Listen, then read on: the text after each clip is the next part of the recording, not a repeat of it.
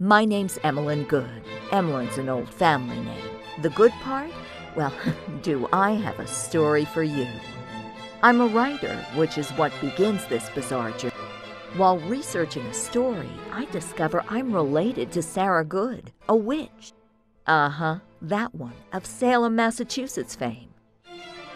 My neighbor, Roger, he's a cop, a really sexy cop. But I digress. His partner's been murdered and Roger is hell-bent on revenge. I need to find the killer before Roger does. I'm no detective, mind you, so how? Hey, I've got Sarah's Book of Shadows. There's bound to be something in it that I can use.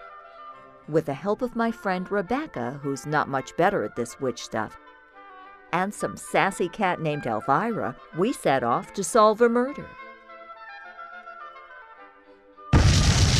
Damn!